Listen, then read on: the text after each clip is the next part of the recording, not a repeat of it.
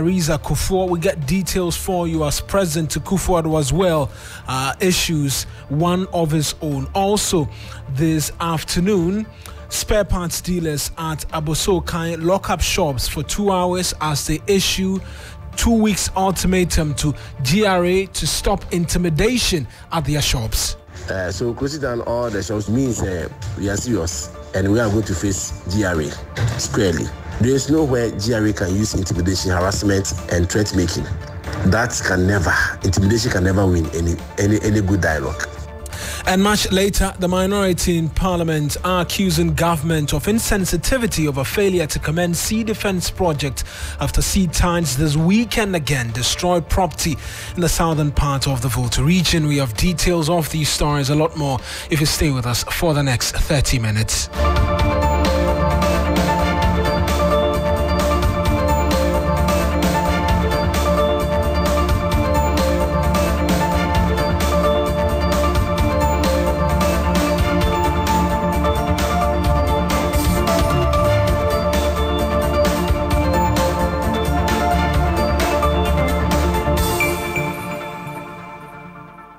A pleasure that you could be a part of this afternoon's bulletin. It's streaming live on Facebook. Our handles 3FM927. Same handles on Twitter as well, 3FM927. I am Eric Mawuena Egbeta. And this afternoon, tributes continue to pour in for late former First Lady of the Republic, Theresa Kufuor, and long-time NDC politician Egbeta Mensah following both their passing. Theresa Kufuor, who was wife of former President John Agyekum Kufuor, the second president of the Fourth Republic of Ghana, passed Sunday afternoon at age 87. According to family sources, Mrs. Kufuor had been unwell for some time. She eventually succumbed late afternoon on Sunday in the house at the Apediase near Ibri. Also, former NP for Ningo Pram and Council of State member Egbeta Mensah, otherwise known as E.T. Mensah, he died in South Africa where he was undergoing treatment for an undisclosed illness. My colleague Joseph Akable is joining me in studio with a bit of details, particularly on what people have been saying. Joseph, let's start with the president because he has been speaking to the passing of Madame Kufuor. What exactly has he been saying? Quite a detailed statement issued by President Akufo-Addo put out on his Facebook page. It reads, "I'm very saddened by the just announced news of the death of Mrs. Theresa Kufuor, our nation's former First Lady and wife of the second President of the Republic, His Excellency John Agyekum Kufuor. Her passing reminds me keenly of human mortality. That is, that the Almighty will come for each and every one of us at the appropriate time. Mama Theresa, as she was affectionately called, was a devoted companion of President Kufuor throughout their 61 years of marriage. She was an invaluable and constant source of advice, encouragement, and prayers for him. A member of a well-known family from Odumasi in the Bono region, sister of the renowned statesman, the late J.H. Mensah, and aunt of President Kufuor's secretary, the brilliant diplomat Ambassador D.K. Osei. She was politically astute and was a major contributor to her husband's political success. She was a composed and articulate First Lady and polyglot, fluent in several languages, including Ewe, who brought great dignity to the position. I knew several members of her family, especially a celebrated brother, and I am very grateful that I had the opportunity to know her too. Her warmth, kindness, and grace were exceptional. She bore the vicissitudes of life with great stoicism and an unshakable belief in the sovereignty of Almighty God. My wife, Rebecca, the First Lady, and I will miss her a lot. We extend our deepest condolences to President Kufuor and their children." So very detailed statement from quite detailed from the president. Yeah. Any other individuals making commentary in relation to her passing as well? The First Lady has, on her own behalf, also put out one. She says, "I have learned with great sadness the passing of former First Lady of our dear country, Mrs. Theresa Kufuor. My deepest condolences to former President, His Excellency John Agyekum Kufuor, the family and friends in these difficult times. Auntie Theresa led an exemplary life, both privately and as First Lady. May her soul rest in peace." Right then, Joseph, many thanks for those details. That's my colleague Joseph Akable with details on the tributes led by the President Nana Addo Dankwa Akufo-Addo. My colleague Duke Menso Poku as well is at the residence of the former president, He joins us on the telephone line as well with a bit more details. Duke, describe to us the mood as you arrive at the airport residence of the former president. Well, it's a very solemn atmosphere here. Virtually almost quiet, very deserted, for want of a better word. There's only the domestic staff, who are around, and we just engaged them off the cuff of the camera, off the record, and they're telling us how good Madam Theresa Kufuor was to them, and how they are all getting ready to go. Everything is happening now, which is the Pediasi residence of the Kufuor family now. But the significance of this residence is that we know that for all the time that President Kufuor was leader of this country, and he never stayed in the official residence of the president, which was the castle then before the Jubilee House was completed and was occupied by President Mills, who was the first president who occupied that. So later on, President John Mahama, because President Mills did not occupy the Jubilee House. But so the entire period of the 4 years as leader of the country, he lived in this private residence with the support of the then mother of the nation, Madam Theresa Kufuor, who the nation is currently mourning today. And that's the significance of the airport residence. But today, not much is going on. It's just a period of mourning, solemnity, and really neighbors who have a lot of good things to say about the former First Lady.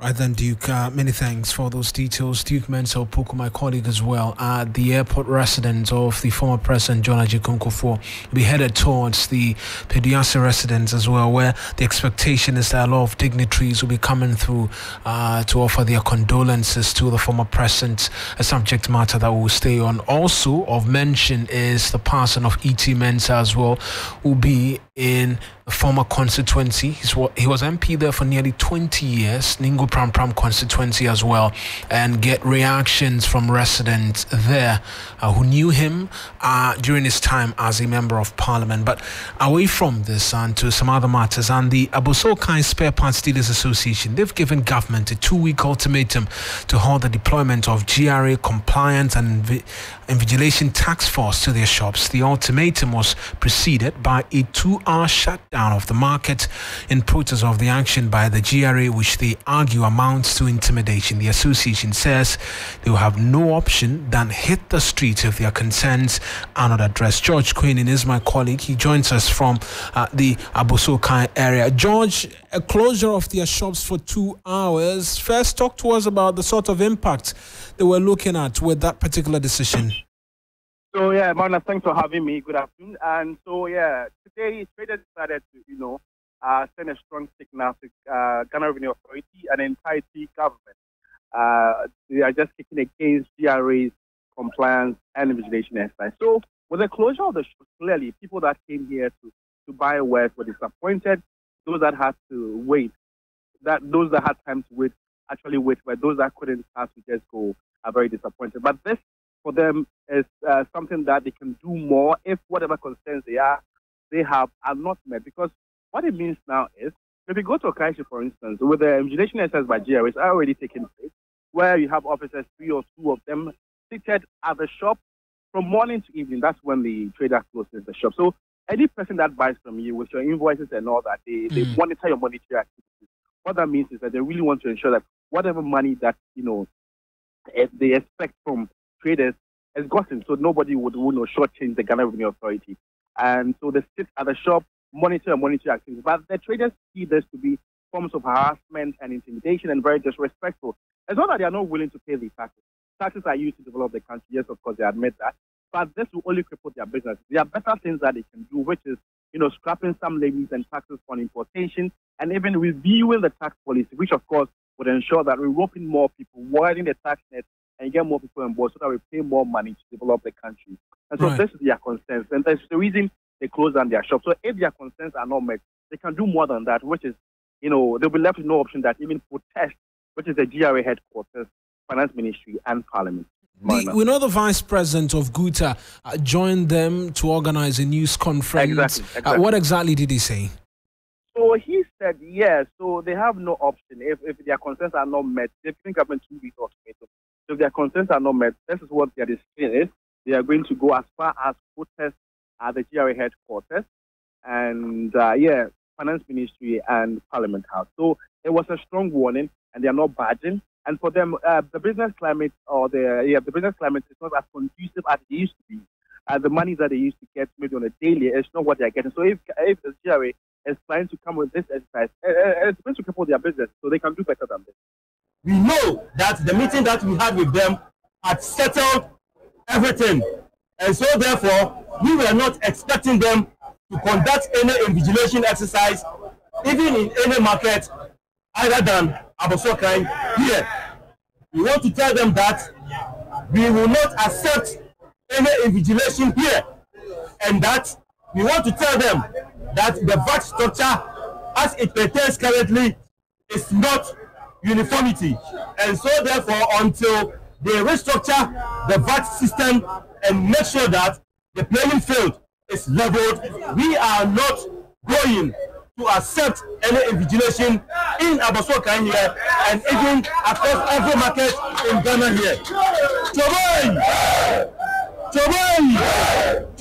As a Vice President of Guta, Clement Boateng, earlier, I had to speak to my colleague George Queenin there. Now, 2 years after the devastating floods that washed away homes in Ketanglo and the Ketu South areas, government is yet to commence the Sea Defence project to prevent severe flooding there. The opposition NDC has accused the government of being insensitive to the plight of the people. My colleague Komla Kluche reports. Ravage in the Atlantic Ocean came biting once more. Tidal waves hitting communities in the Anglo, Keta, and the Ketu South areas have become an annual occurrence. The situation has so far caused most of the residents to salvage some of their belongings, with many washed away. There are calls for the people to relocate to higher grounds. There is nowhere we can relocate to. If we want to relocate, then we should be heading towards Adaklu area there. That is the only place that we can get a land to settle on. My colleagues had come. They thought it was political, so the minister had to come. And before then, I had to file a question in Parliament. What the minister came to tell us was an assurance of the continuation of the phase 2 of the defense project. And it's 2023. I haven't seen the minister. I haven't seen the work being done. I have not even heard from them.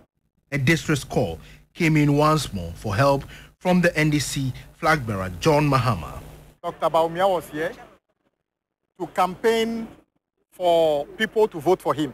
He never bothered to step foot here to see the devastation the people are going through. I am sure some of the people who he's expecting to vote for him during their internal primaries are affected by this. Yes. How callous can you be that you are so desperate for people's vote that you care very little about their livelihood?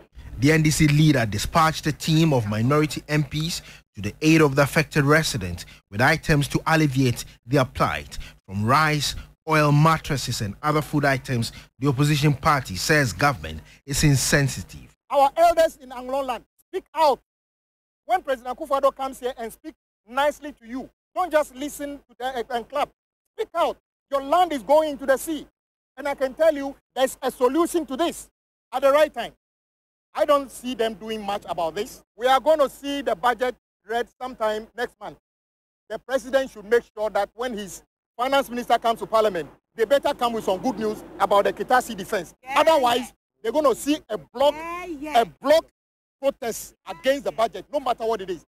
The entourage also called on Awomefia Togbisi, the second, urging him to speak up on the floods. Earlier, John Mahama also donated some 200 bags of cement to the Dabala EP Church to aid in the construction of a church auditorium upon a request from the church. Kamala Kluche there with those details. And we're staying on this particular subject because this afternoon, the Member of Parliament for Ketu South, Ablaji Fagumashi, she's criticized the government for failing to attach seriousness to the plight of residents who've been affected by the tidal waves and floods in the constituency and adjoining ones. Thousands of people are facing a grim reality of floodwaters that have rendered them homeless weeks after torrential rain. Speaking on 3FM Sunrise this morning, Fagumashi noted that several promises made by government remain unfulfilled as residents continue to bear the brunt of the rains and tidal waves. I have not seen my Minister for Works and Housing since that visit in 2021. I have not seen or heard from him. The last time I heard anything close to an intervention was from the Minister for Finance, who came to Parliament and based on what Honorable Harry Nedrusu, then minority leader, charged him to do, that he should ensure that the sea defense issue appears or tidal wave issue appears in the budget.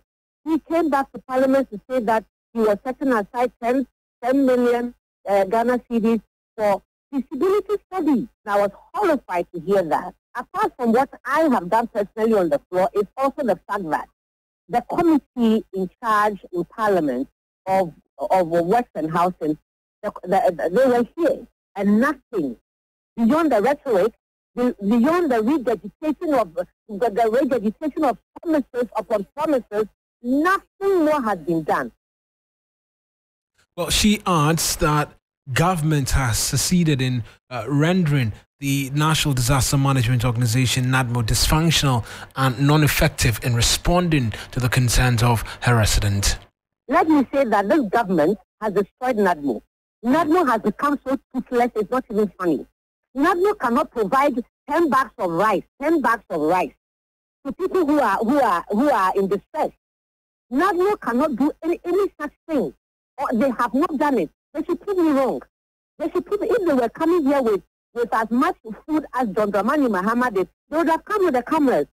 You'd be here. Your station would be here. You would have covered it. So it's not my word against theirs. It is the reality. It is what it is. NADMO is not effective. I mean, we saw what NADMO did back in the days. And when I speak, then I'm the one who told that I'm doing politics. It is not politics. Why is it that I'm screaming at the top of my voice? I'm appealing, begging, and still His Excellency the President has not responded? Ablaji Fagoma, she's a member of Parliament for Kitusa. You're listening to the news on 3FM 92.7. We're turning attention to the limited voter registration exercise. Today is the last day, and interestingly, the Eastern Region branch of the NDC has called on the Inspector General of Police to beef up security at the district office of the Electoral Commission in Upper West Achim. The opposition party is accusing the governing New Patriotic Party's constituency chair, Nana Adai Obobi, of causing mayhem and intimidating EC officials by leading some thugs to fire gunshots. Yvonne Nikwe is my colleague. She's been monitoring exactly what it is that's been happening there. Yvonne, exactly what is the situation at the Upper West Achim constituency? Good afternoon, Eric. I speak to you. The police has restored calm to the Upper West Achim registration center of the Electoral Commission. Now, yesterday, after midday, a conflict ensued between the political parties, i.e. the NPP and NDC, for reasons that they feel that people outside the constituency were being brought in to register their names. And so gunshots were fired into the atmosphere. This morning, the police has ensured that none of those two political parties have their representatives there. They have rather reinforced their personnel there to ensure that the exercise ends smoothly in the particular district. And for the political parties, is it a case they are bringing their own security as well, following what has been this warning? Well, for those who engaged in that incident yesterday, they are not of the police, neither of the military. You could call them thugs. I cannot really identify where they belong to, but there are persons who came in not wearing uniforms that you could clearly identify before engaging in that uncivilized act. And so now security has been beefed up in the area? Yes, security is in the area. As I said earlier on, the two political parties have been sent away from the registration center to ensure that the police guide the Electoral Commission to the process before it ends at 5 p.m. today. Right then, Yvonne, many thanks for those updates. That's Yvonne Nikwe, and it's the last day of the limited voter registration exercise. It's been ongoing for the last 2 weeks. The last time the Electoral Commission provided updates, over 600,000 individuals had been registered onto the country's electoral roll as they continued to make a case against the registration of minors, an issue that they say is the basis or reason for which the Ghana card should be the sole identifier for onward or subsequent registrations, which will be organized by the Electoral Commission. Hence, they are going to take advantage of legislation and return to Parliament with an improved CI, which makes the Ghana card the sole identifier. We're hoping to be able to connect with Jamal Kone, who's the Eastern Regional Secretary of the NDC. They raise the red flags in relation to that particular subject matter. But while we try to connect with the NDC there, we can bring you some other matters where over 20,000 mentally challenged persons are to be removed from some streets of the country in a new project to be rolled out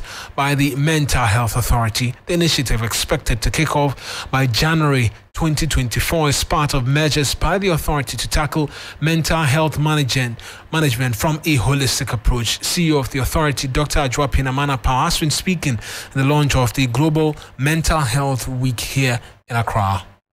Previously, we've had what we've called the Operation Clear the Streets. It hasn't been too successful because funding became an issue and then it became a burden for the facilities.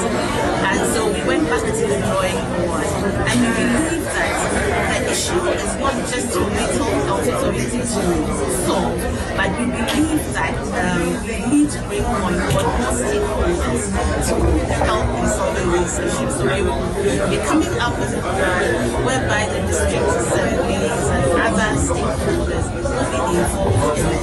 We're looking at having this plan being in the community so that again the community owns it, it becomes society owns it so that it will be sustainable. Apologies for the poor quality of sound. Well, that's the CEO of the authority, Dr. Ajwapina Manapao. My colleague Grace Hamwajiman is joining me with a bit more details. Grace, 20,000 mentally challenged persons to be removed from the street. Is there a clear plan as to how this will happen? Because it's not the first time we're hearing of an initiative like this. Definitely, Mawuena. This is not the first time we're hearing of an initiative like this. What is new about this project is that initially, or with the old project, government usually takes them off the street and then takes them to the health facilities. But this time, government is setting up smaller units in the district, in the communities, or even at home, so that for the cases that can be managed at home, they are managed at home. Those that can be managed at the district level should be managed at the district health facilities. And then those that need to go to the regional capitals will also go to the regional capitals so that there's no much pressure on the regional facilities just as was done in the first project. The Mental Health Authority also tells us that they are also looking at other ways of treating these mental health illnesses apart from just taking them to the health facilities. Others just need people to listen to, people to talk to, psychosocial support and those other forms of treatment. So not all of them will also go to the health facilities as was done in the previous initiatives or projects. And so it's expected to kick off in January of next year? Exactly. Expected to kick off in January of next year. They are still doing some sort of feasibility and piloting to see how best it can be rolled out. Of course, the question of funding and financing also comes in, and so they are also looking at that. But the Mental Health Authority tells us that they are also looking at enrolling some of their treatments on diseases on the National Health Insurance Authority or on the scheme, so that those that need to be treated at that level can also do that. Grace Hamwajiman, many thanks. That's my colleague providing a bit more detail. So 20,000 mentally challenged persons are to be removed from the streets in the country, not just here in the capital, in a new project to be rolled out by the Mental Health Authority. It will start in January of next year. We'll wait to see what comes out of it. But some more news as well more tributes continue to come through. This one from Dr. Efriye Akoto, who's deciding to suspend his campaign tour as a result of the passing of Theresa Kufuor. Let me just walk you through it. As the flag bearer hopeful of the New Patriotic Party, Dr. Akoto Efriye, has suspended his final lap of the regional campaign tour following the death of former First Lady Theresa Kufuor. Mrs. Kufuor died on Sunday, as we've been telling you, and just a quote from him which says that I'd planned to start my campaign tour today, October 2, to appeal to delegates to vote for me in the November 4 NPP presidential candidate elections, but the death of the former First Lady has struck us, and as a sign of respect, I have decided to suspend the campaign tour until further notice, Dr. Akoto told the media in Kumasi. Brings us to our top stories for you this afternoon, where tributes have been pouring in thick and fast for the former First Lady, led by the President. We just read to you one from flag bearer hopeful of the governing New Patriotic Party as well. E.T. Mensah was a former member of parliament for Ningo Pram. Unfortunately as well, he passed as well yesterday. He was a member of parliament for Ningo Pram for nearly 20 years, a minister of sports, and as well the mayor of Accra for some time as well. And we mentioned that we would touch base in this constituency to get details as to exactly what the constituents there have had to say in relation to this. But I mentioned to you as well that today happens to be the final day of the limited voter registration exercise, and there are high numbers at the registration center in the Ashanti region. Ibrahim Abubakar is my colleague there. Has been monitoring the situation. He's joined us on the telephone line with a bit of details as to exactly what it is. Ibrahim, where are you? And already witnessed that the numbers are quite high where you are. Exactly, Mawuena. I'm at the regional EC office where we have about 4 centers. And Mawuena, I can tell you that the number keeps swelling since morning that we came. I don't know. People are being registered. They are going. Things are coming. And even outside the premises, you can find a lot more people waiting for those sitting on chairs to move to the next level so that they also come and occupy it. In fact, what I'm seeing, I doubt if they will be able to register all these people by 5 p.m. Closing period. The process is a bit slow. In the morning, it started fast, but towards the midday, the machine is delaying a bit. But of course, the EC has made it clear to the applicant that if you are in the queue and it's 5 o'clock, they will ensure that they register you before you go home. But what is happening and the numbers that keep coming here, maybe unless they spend the whole day here. And for some of these first-time voters, what has been the reaction to these long queues, and what you're telling us is a delayed system a bit this afternoon? Well, most of them appear frustrated. In fact, I'll try and engage with 1 or 2 of them. You can clearly see the frustration shown on their faces, because some of them who think they may not be able to register. Their fear is that they will not be able to participate in the 2024 general election. But let me engage with briefly, 1 or 2 people on the matter, some of the applicants. Good afternoon, you are live on TV3.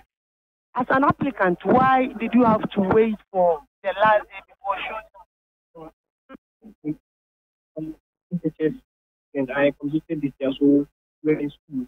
And when I came home, I had to do 1 or 2 things before I could get a chance to come today. In an event you are unable to register, how would you feel and what do you expect authorities to do? So I'm not able to register because I will not be able to go to God really next year. And I guess that the authorities should extend the period for the register. Each and everybody could register. Right then, that's Ibrahim Abubakar speaking to one of the applicants. They're seeking to get onto the electoral roll before the deadline date today. That's our bulletin for you this afternoon. Came to you from our studios here at the John Hammond Street. I am Eric Mawuena Egbeta. As always, a lot more news if you log on to 3news.com. Michael Ogbodu is here ready and waiting to bring us the very latest from the world of business.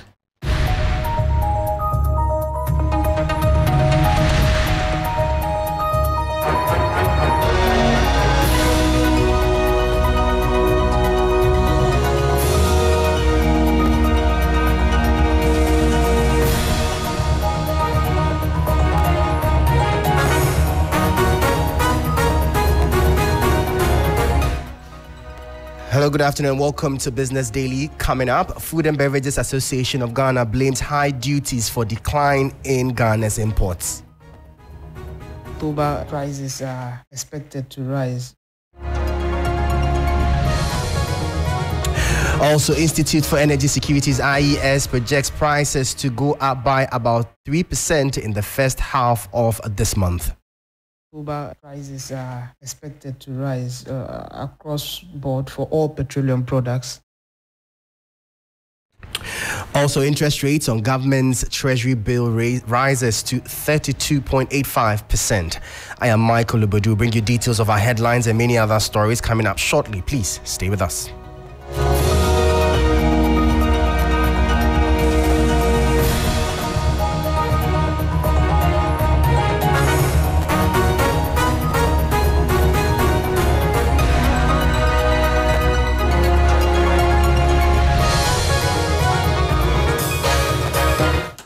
Well, thank you for staying with us. Straight into our first story, as the Food and Beverages Association of Ghana, FABAG, says the influx of smuggled goods into the country is collapsing legitimate businesses. The Bank of Ghana's Summary of Economic and Financial Reports indicates that Ghana's imports dropped by about 14.7% between August 2022 and August 2023. However, Executive Director of FABAG, John Awuni, believes the reduction is as a result of smuggling that are not captured by customs. Importers and traders have repeatedly lamented the high cost of doing business in Ghana due to high import duties and taxes, but their concerns have not received any attention from the government. According to the Food and Beverages Association of Ghana, businesses have resorted to smuggling their goods in order to remain profitable. The London cost of sugar, for instance, is at the Tema port is like 550 cedis, and you will still find sugar being sold in the Ghanaian market at the retail end about the same price. How possible can that be? If people still have to price the goods the way they are supposed to be priced, you will find out that legitimate businesses will collapse. Some of them have set up satellite offices in Togo, in Cote d'Ivoire, in Burkina Faso and all that. And they get their Ghanaian clients to travel through the borders, through illegal routes, to go and then get these goods. The association has called on the government to take advantage of the 2024 budget statement to reduce taxes and import duties to curb the situation. In preparing for the 2024 budget in November, I would encourage the government to look at this. They must find a way of reducing the taxes. The tax regime is very, very punitive. You can't have over 50% tax on a particular, just a commodity, and expect that people will survive. Rents have increased. Electricity has increased. Water bills have increased. General utilities. And then all the school fees and all that have gone up. So people must find ways of survival. And this is the reason why smuggling is rearing its head. That was the Executive Director of the Food and Beverages Association of Ghana, FABAG, John Awuni, ending that report. Now, the Institute for Energy Security, IES, has projected diesel prices to go up by some 3% in the first pricing window of this month, which kicked in yesterday. Prices of other fuels are also expected to increase. This will mean price of LPG will see an upward adjustment for a third time running. Prices are expected to rise across board for all petroleum products as international market activities continue to push prices of crude further. On the activities on the domestic forex, market, the Ghana cedi did close the window at 11 cedis 54 pesos to $1, depreciating by some 0.59%. And so putting all these factors together and posing it against previous prices, we believe the October 1st pricing window would see the price of gasoline go up by 1%, gas oil go up by 3%, and LPG go up by 1.5% per kilogram, which would be the third time LPG price has increased in the last 3 windows. That was Adam Yakubu, research analyst at the Institute for Energy Security, IES. Away from that, interest rates on government's treasury bills have gone up to 32.85%, although the auction recorded an undersubscription of about 2.7%. At the end of the latest treasury auction, government secured about 2.49 billion cedis, although it targeted 2.57 billion cedis. All bids tendered were accepted, and a chunk of it came from the 91-day bill. Interest rates on the 1-year bill shot up to 32.85% from 32.5% the previous week. That of the 182-day bill also went up from 30.67% to 30.92%, and yields on the 91-day bill soared by 0.29% to 28.5%. Now, away from that, the CEO of the Association of Ghana Industries, AGI, Seth Chum Akwabwa, has urged industries to consider energy-efficient options to rake in more profits. According to him, energy-efficient options are the smart way of reducing operational cost while saving the environment. He admonished businesses to take advantage of the AGI's energy efficiency network to become more competitive globally. If you appreciate where we're coming from, which is the establishment of the AGI Energy Service Center, which basically is promoting the use of renewable energy and promoting energy efficiency among our companies. What it basically means is that be more efficient in the usage of your energy to reduce energy costs. If you reduce energy costs, you reduce cost of production, and if you reduce cost of production, you become more competitive and capture a good share of the market. And the competitiveness is not just the local market, it's also the export market, both within Africa and beyond. So if you look at all this, then we have a very good objective to help promote made in Ghana products, both locally and abroad, using competitiveness as a yardstick. Seth Chum Akwabwa is the president of the Association of Ghana Industries, AGI. And that will be all for Business Daily here on 3FM. For more business stories, please check out our website, 3news.com. My name is Michael Ubodu. Thank you for listening. As always, please stay safe. Up next is Black Rasta.